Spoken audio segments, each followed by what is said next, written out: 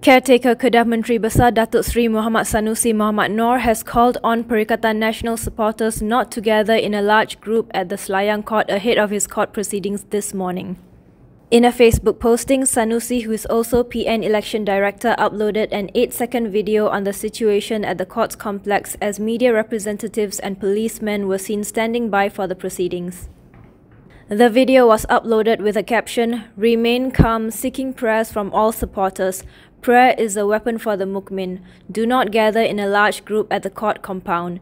It is feared that some quarters might try to provoke in order to smear Perikatan Nasional.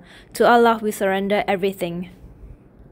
Earlier today, his officer uploaded a video of Sanusi being picked up at a hotel in Kuala Lumpur by a police team about 3 a.m. this morning before being taken to the Gombak police headquarters. He is expected to be brought to the Selayang Sessions Court to face charges over his recent remarks that allegedly touched on 3R issues: race, religion and royalty.